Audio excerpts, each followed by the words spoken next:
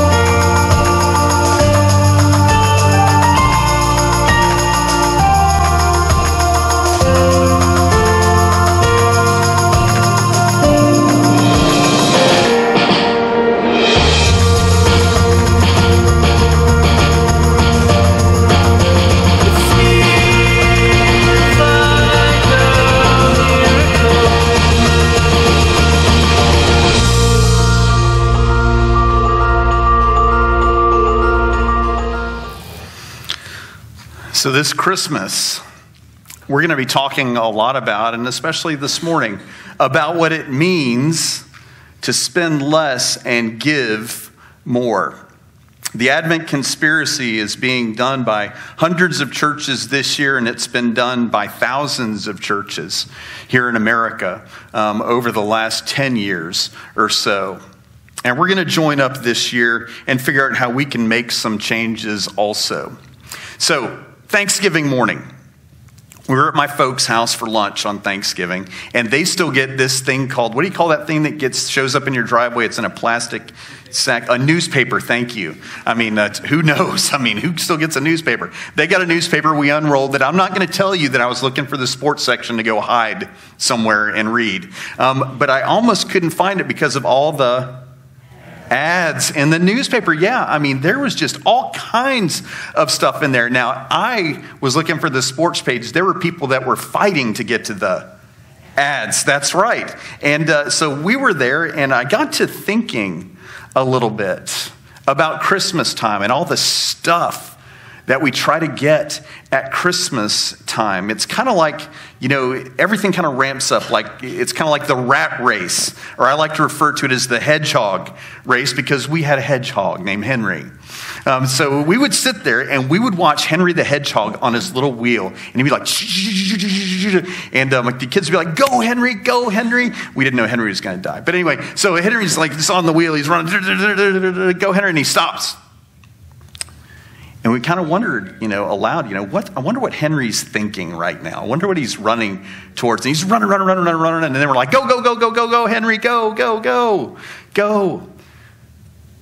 And it kind of feels like that at Christmas time for some of us. It totally does. And here's the deal. We end up frantically running from shop to shop to figure out if we can get enough for the people that we love, right? Our children, our spouses, our friends, our parents, our workmates. And we always wonder if we've got enough stuff so that they know that we love them. But the question is, how much is enough? How much is enough? I'll tell you how it works at our house. We've got so much stuff that we actually got a wall in the garage that has toys and stuffed animals and stuff that we've collected over the years there, just so there's room enough for more stuff, inside. We got to wonder, what is all this saying about us?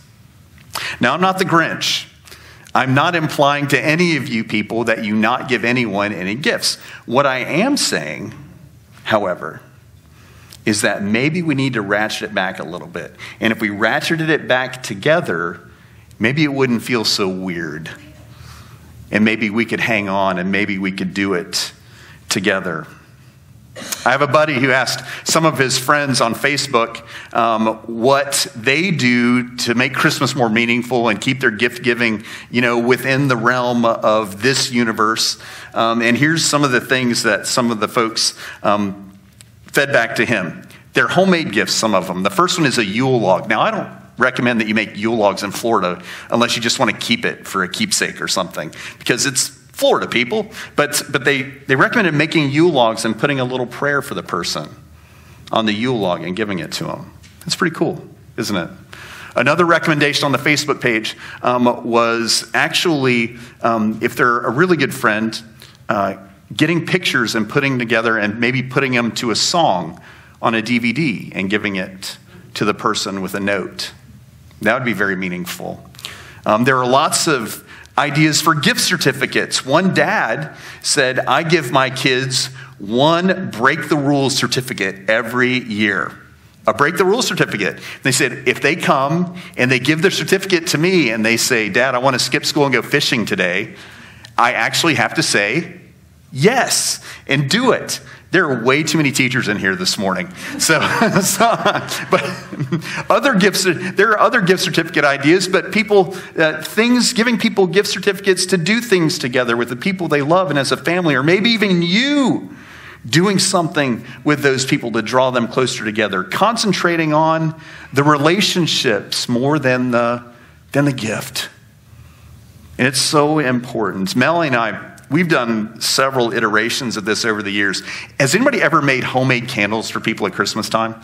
I have the scars to prove it. I mean, we actually cooked the wax and we made the candles and wrote Bible verses, inscribed Bible verses on each of the little candles. And we're never doing that again. But anyway, one of the things that I have heard is people doing gift baskets with like games or movies and hot cocoa and popcorn in there, just to give people, something to sit around and do together, making the presents the most important part of the giving of the present. Well, you get the idea. None of those gifts cost more than 10 or 15 bucks, but they all have special meaning. They're the kinds of gifts that you keep forever. I don't know about you, but the last week we just cleaned out a whole bunch of stuff and threw it out. And a lot of it, when we had to come down to it, a lot of the store-bought stuff got tossed in favor of, for those of you who did Santa's workshops next weekend, last year kids made keychains made of washers and nuts. It's like holding a roll of quarters in your hands. Don't ask me about that. Anyway, it's like holding a roll of quarters in your hand. I love that keychain. It's awesome, but that's, we just can't get rid of that kind of stuff. It means so much. So I'm encouraging for us to look at this year, how we approach Christmas. There are always ways that we can spend less and give more. But the greatest gift that we can give at Christmas is a gift of hope, right? It really is. And do you know people who are living without much of that today? Without much of hope.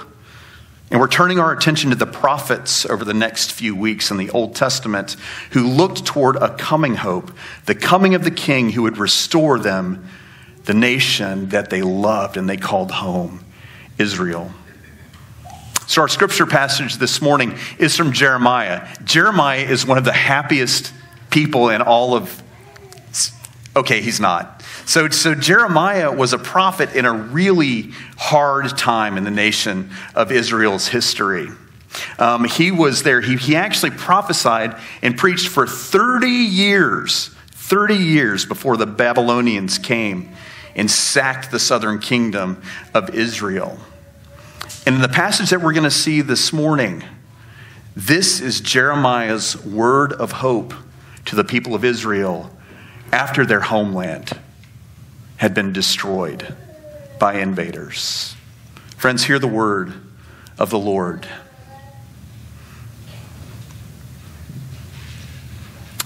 This is what the Lord says.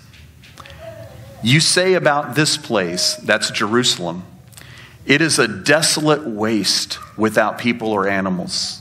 Yet in the towns of Judah and in the streets of Jerusalem that are inhabited by neither people or animals now, there will be heard once more the sounds of joy and gladness, the voices of the bride and the bridegroom, and the voices of those who bring thank offerings to the house of the Lord, saying, give thanks to the Lord Almighty, for the Lord is good. His love endures forever. For I will restore the fortunes of the land as they were before, says the Lord. And from a little bit later in that same chapter, in those days and at that time, I will make a righteous branch sprout from David's line. He will do what is just and right in the land. Friends, this is the word of the Lord. Praise be to God. Heaven and earth will pass away. God's word will never. So if you take out your Bibles, the Old Testament's basically, you can divide it up into three basic parts. The first part is the Torah. It's the law. It's the writings of Moses, if you will. The second part are the historical and poetry writings there. It ends up with Psalm, Proverbs, Ecclesiastes, Song of Solomon. And the last big section are the prophets. The prophets, prophesying, the office of prophet, that job was not a great job. It was not a great gig. It usually had a very short shelf life. Why is that? Because prophets were called by God to speak the truth to people around them and to people in power. The Hebrew word for prophet is navi, and it literally means spokesperson or mouthpiece. And in the the way the prophets were, they were the mouthpiece or the spokesman for God. For God. So I read the Old Testament prophets a couple of times in the last 3 weeks, and I noticed four things that pretty much all of those prophets had in common. And as you read your daily study guides this week, and you've got Old Testament passages along with your devotionals and your daily study guide, I think they'll help you understand what you're reading a little bit better. Okay, so the first thing here that I noticed about the prophets, these noticeable characteristics. The first is this: they were primarily concerned with changing the present, not the future. Now, when you think of prophet, what do you think about? You think of the future, right? Right? That's definitely, because the prophet, prophesy, we think, okay, you're foretelling something. You're foretelling the future.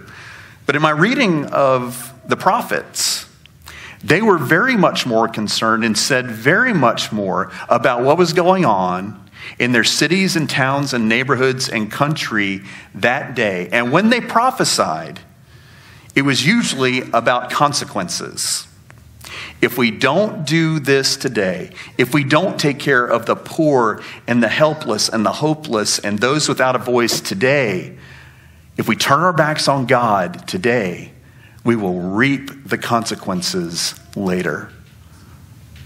Or on the good side, we need to take care of people today. We need to take care of the issues today. We need to take care of the homeless and the hopeless and the hungry. And if we do, we will be rewarded in the future. The prophets, the first thing, the prophets were much more concerned about changing the present, not the future. The second thing that I noticed that was kind of a revelation to me is this: prophets almost always rooted for the underdog. Prophets were almost always rooted for the underdog. So Thanksgiving, how many of you sit around the TV and watch football on Thanksgiving?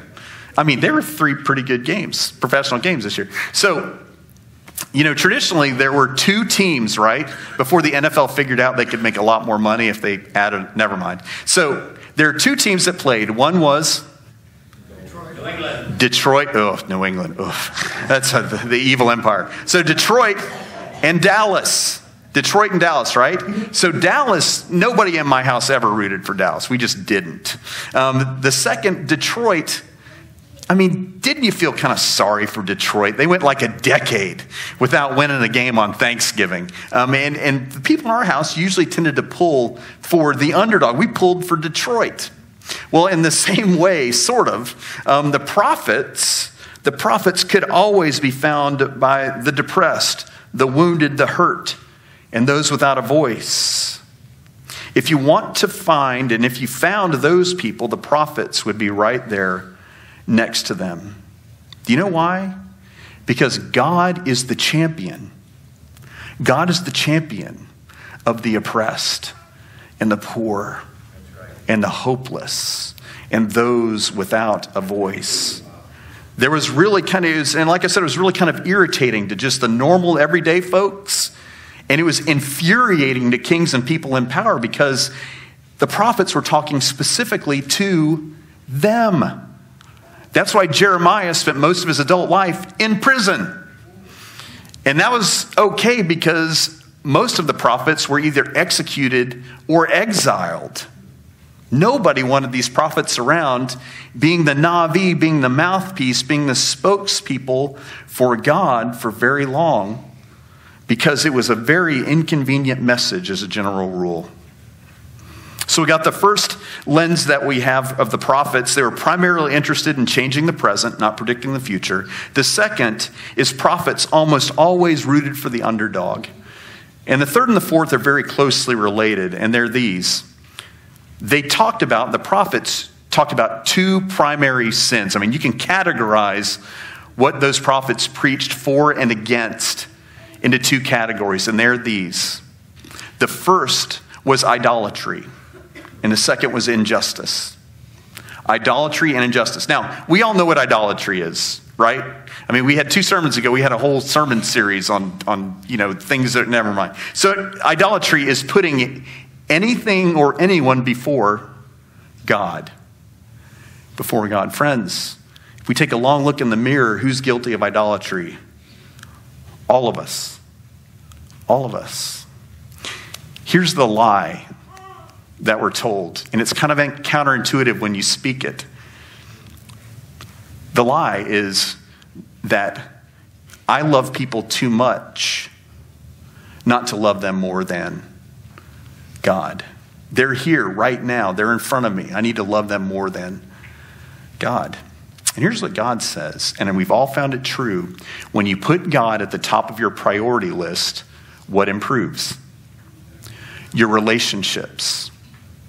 Normally, when you get your priorities in order, when you're following God first, you're able to live a more sacrificial life. You're able to live a more frugal life. You're able to live a more helpful life. You're able to actually get your eyes off yourself and onto the people that you love to help and serve them. So the counterintuitive part is every area of your life will improve if you put God first in your life. And we're all guilty of not doing it. Idolatry. The second thing there is injustice. There are two words that appear most often in the Hebrew Bible. The two words that appear most often in the Old Testament, justice and righteousness, when it comes to talking about injustice. It's mishpat and zedekah. And those two words are used interchangeably to describe attributes of God and attributes that we're supposed to have. They can mean doing the right thing for the right reason or having right motives. Melanie she's really big on you do the right thing because it's the right thing to do. It's the right thing to do. You shouldn't have to be bribed to do that. This is Melanie, I shouldn't have to bribe you not to stop at McDonald's on the way home. It's the right, but honestly, you do the right thing because it's the right thing to do. That's this idea. It's being in a right relationship with God and with other people. It's showing compassion and mercy to people who don't deserve it from you. It's making sure everybody's being treated fairly, that people who have been pushed around are protected. It's all of those things and more. And Jesus summarizes in the Great Commandment, like we talked about a couple of weeks ago. Love the Lord your God with all your heart, mind, and soul. And the second commandment is just like it. It's just as important. Love your neighbor as yourself. So utterly important how we look out for the people that God's put in our lives and in our purview to protect them. How does the prophet Isaiah say it? The prophet Isaiah says this: you keep wondering why everything's going to hell in a handbasket around you. Okay, that's my version. You fast, you pray to me, and it doesn't make a bit of difference. It doesn't mean anything to me. But this is the fast, the prayer that I choose, to loose the bonds of injustice, to undo the bonds of the slave, to let the oppressed go free. It's to share your bread with the hungry and bring your homeless poor into your home. When you see the naked, clothe them. Don't hide yourself from your own kin or your own family. How many of you have ever had family members who kept coming to you for help and coming to you for help and coming to you for help and coming to you for help? And what did you end up doing? I'm not going to answer the phone anymore. I'm not going to answer the door. Evidently, this isn't a new problem. Evidently, it's been around for a little while. But what God is looking for is what the prophets are saying that we're not doing. Isn't that interesting? Friends, here's what we do. We find out when we look at the world. The world is broke. Can we see that? Can we see that? When you walk outside, you look around, you look at the news or whatever, the world is broke.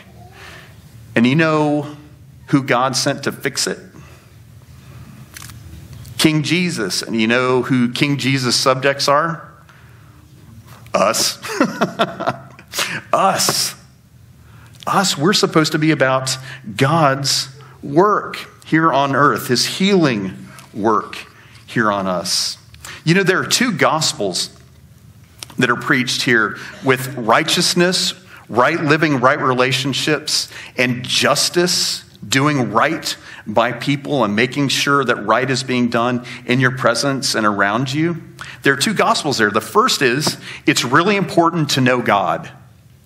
It's really important to know Jesus. Changes your life, changes your outlook, alters your trajectory in life. And the second is this: you've got to put your money where your mouth is. You've got to let your feet and your hands do the talking about how much you love and are prioritizing God. In Ephesians, can you pop the Ephesians verse up here, please? It says this, and it kind of describes that dichotomy a little bit. For it is by grace that you've been saved through faith, and this is not of yourselves, it's a gift of God, not by works, so that no one can boast. For we are God's handiwork, created in Christ Jesus to do good works, which God prepared in advance for us to do. We're supposed to be doing, we're supposed to be acting on God's behalf to heal and to fix this world.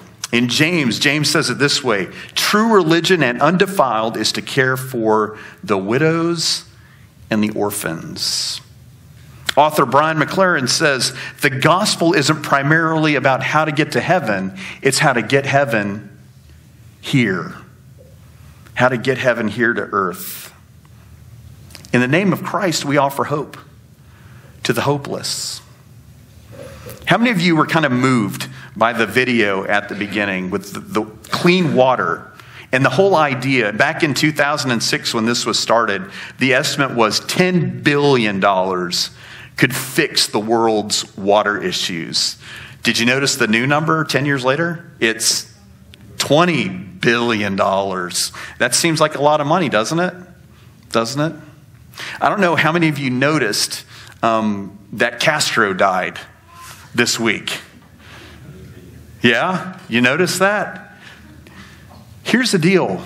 Cuba has opened right up. And you know what we've been offered the opportunity to do?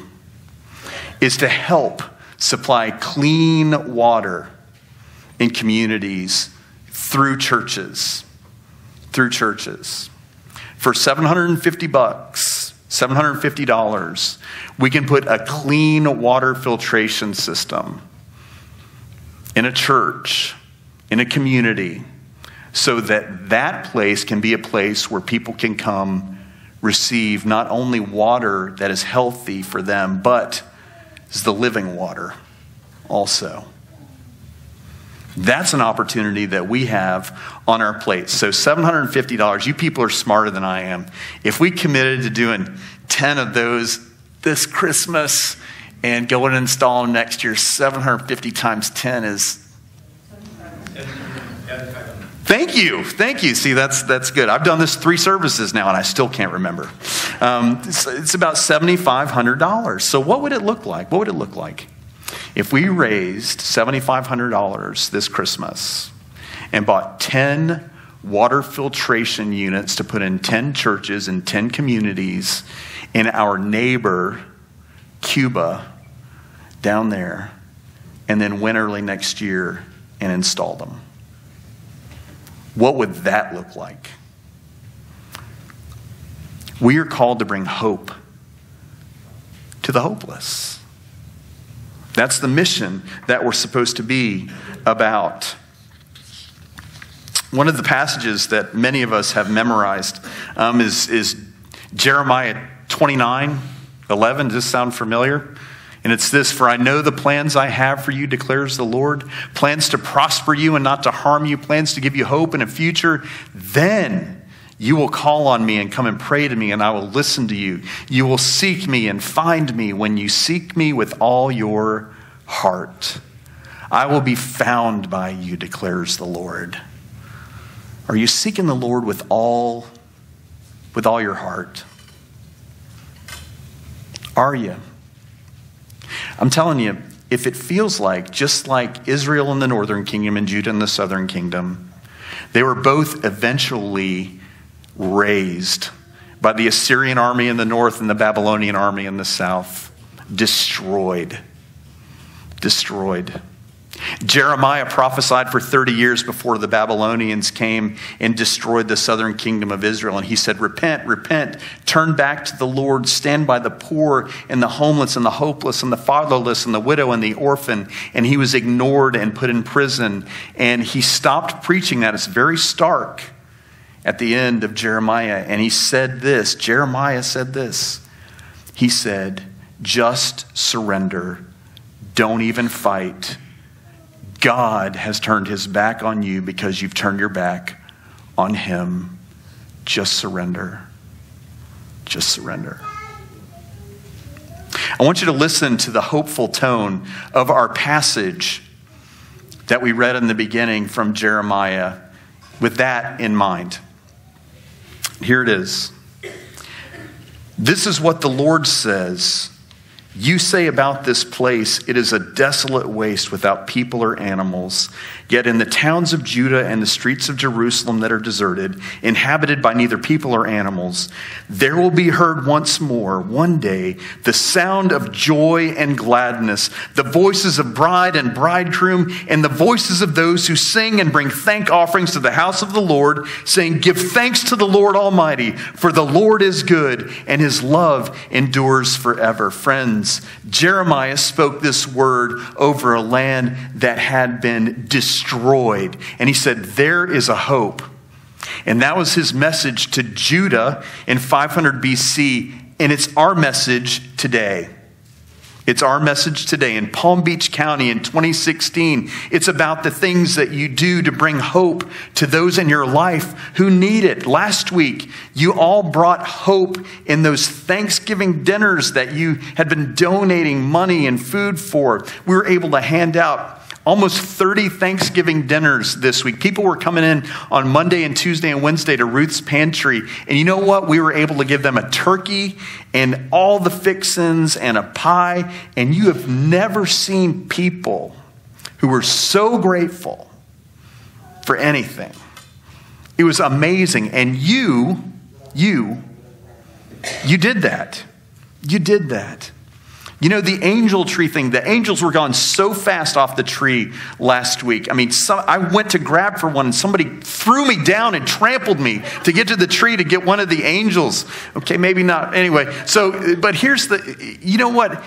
Over in our fellowship hall in 2 weeks, there are going to be children of currently incarcerated moms and dads, and we're going to smother them with presents. Can we give them enough? It certainly doesn't feel like we can give them enough. And we're going to pray over them, and we're going to sing with them, and we're going to feed them.